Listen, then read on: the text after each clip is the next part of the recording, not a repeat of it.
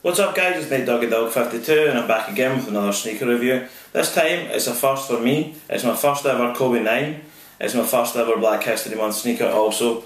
So if the title didn't give it away, what I have right here is the Kobe 9 Elite Black History Month colourway. It comes in this Kobe 9 box. It's got white with all sorts of graphics on it. It's got Kobe's signature right there. It's got the Kobe logo both on the front and on the back.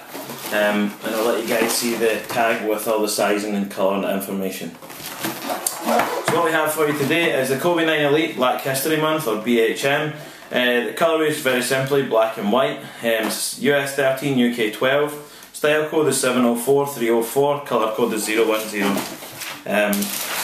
Receipt from Nike.com as always.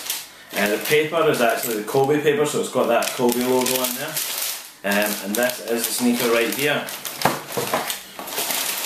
Again, really a revolutionary sneaker in many aspects. Although I am late getting to this video, this is still a very revolutionary sneaker and definitely something I'd like to talk a little bit more about. So I'll give you guys a quick spin round to let you guys see how it looks. And then we'll jump right into it to talk about this amazing sneaker. So, as I've mentioned in my previous Foamposite videos, it was Eric Ava who worked with Kobe on the Kobe line. So it was Eric Ava who brought Flyknit to basketball, which is amazing. It's a fantastic shoe, and it really changed people's perceptions of Flyknit and where Nike could go with it. So when the actual Kobe 9 itself was first unveiled last December and announced that it would have a global release of the 8th of February, people lost their minds. Actually, this is the only pair of Kobe 9s I have, whether it be low, elite, whatever. This is the only pair, and I was really holding out for a colourway that really meant something, and I really liked the look of it. So Kobe 9 Elite in the Black History Month colourway. Starting with the outsole, we have Kobe's data impression on here, the foot mapping, and that basically creates the traction on here. So that is essentially Kobe's foot right there that you're walking in. So again, this was really a sneaker that Nike really looked to tell stories in, along with Kobe. So each colourway was designed that it would have different muses that would essentially things that motivate him. So the original launch colourway is the masterpiece. There was other ones that were in the Lakers colourway. There was a whole bunch of different colourways, and they were all different things and different aspects of life that Kobe draws inspiration from. So you have this amazing one-piece Flyknit upper where you've got this Nike swoosh. It's embossed on opposed to being stitched, again keeping the weight down. And something that is very awesome about this is these synthetic overlays around the heel. These and the ankle, sorry, these actually allow for further storytelling across all the different colourways. So you've got that amazing Flyknit upper, like I said. You've also got with that flywire, so you've got the dynamic flywire cables that are right through the lacing, which is going to really look to lock you down and hold you in the sneaker. Talking about lockdown as well, you have this carbon fibre heel clip, which is going to really lock you down on those hard lateral and quick cuts. You also have that repeated going down towards the forefoot on the lateral side, serving somewhat to help with the outrigger, which you see right here. So the outrigger is just basically all about giving you that stability, and it's going to stop you rolling this way when you're playing basketball.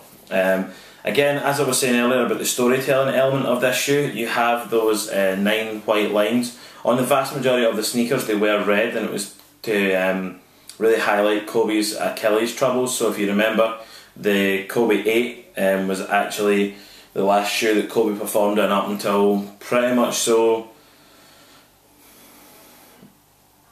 So if you remember, the Kobe 8 was the sneaker that Kobe was wearing when he took those free throws after he'd injured his Achilles. And at that point, he really looked to then give people an insight into all the process and all the extra work and effort he had to go through to get back on court.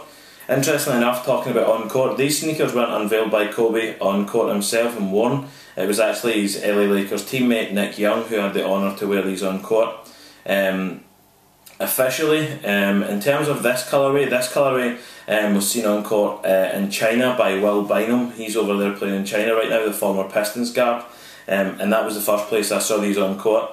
Again, these were this particular colourway, the Black History Month, was unveiled in January as part of Nike's annual Black History Month collection. This collection this year actually featured 28 items. So you had all the main signature athletes, Kyrie, Kobe, LeBron and KD all getting a shoe. You also had a men's and a grade school Jordan 1, you had a Jordan 29 as well as tees, hats and shorts as well. So a really massive collection and really looking to celebrate Black History Month correct. In terms of the Black History Month branding, you've got the BHM lace doubray, which is very, very cool. Something else that you have just looking above it is this sandwich mesh, which is really going to give you the ventilation on your feet as well. You also find that you have the Kobe logo on the tongue in white with the predominantly black background. You also have Kobe's signature in white as well, and you have KB 9th right around the top of the collar for the Kobe's signature shoe.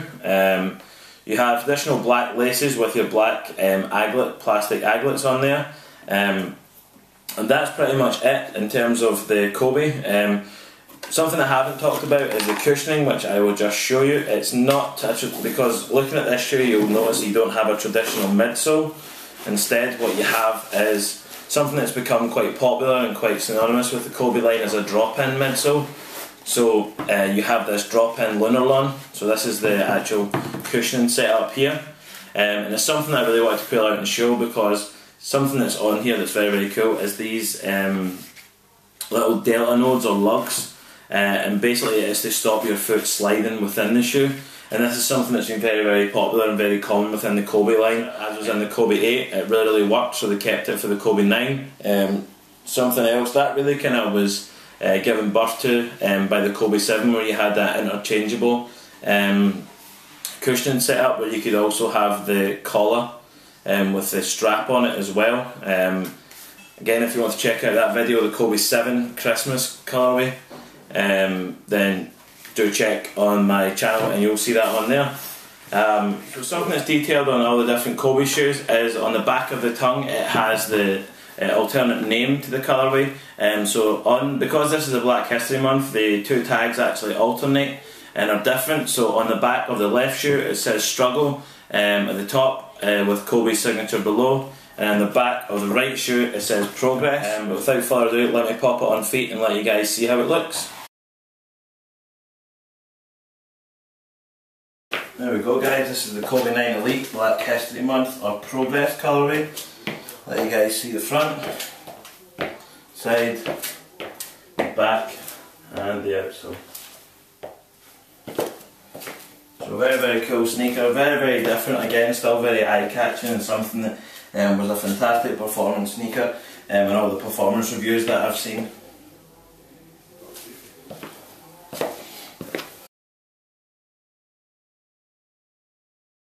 Guys, it's now time for me to grab my phone, jump straight in at my shoutouts. If you would like to be added to the shoutout list, then do just leave a comment below and we'll make it happen. First up is Ike Bezel. The reason that I do these videos, he was the guy who said to me maybe 4 or 5 years ago now, just go ahead, give it a try, and I did, and I'm still here. Next up is the homie for life, the sneaker brother over there in Detroit, Jumpman Bostic. Shoutouts to Hess Kicks also, Nightwing2303 and Kick Genius, two channels that I love to check out for performance reviews. I've got Zaya X as well, that's Sugar OK, Just for Kicks 212. All those guys are from the Florida area. The Real Ray 20, Street Gear NYC, the store up in New York. Nice Kicks, the store in Austin, Texas. Sneaker Watch TV, Scoop 208, Mr. Fomer Simpson, Yo Anti Kicks, T Blake, Always Fresh Apparel, Jacques Slade, Bullet RC, We Are The Trend, Ski TV, kicksandfire.com, kicksandthecity.com, Suicide01, Swag On, Haters Out, Sam Colt 12, TL Rick 72, Guns and Gloves, One Veracity, Optimus P 517, Sticky 213, Blue Cheese, My Kicks Fly, Eddie Wynn, Jason Mark, Surrey DC, the sneaker brother over there in St. Louis, and someone else I've been checking out from Atlanta is Rich's Kicks.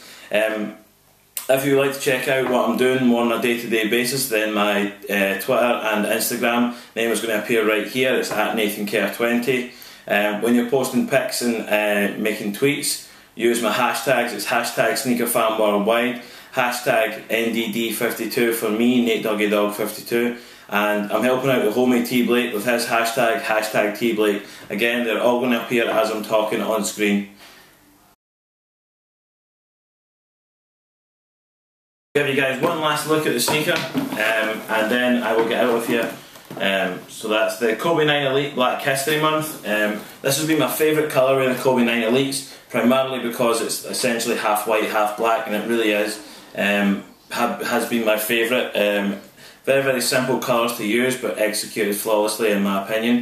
If you have enjoyed this video, then please do like, comment, and be sure to subscribe to the channel. Click on the channel link down below and check out my back catalogue of previous videos. I have got quite a few Kobe videos if that's your thing. If not, I'm sure there's something on there for you. Until the next video, I've been Nate Doggy Dog 52. This is the Kobe 9 Elite Black History Month. Peace.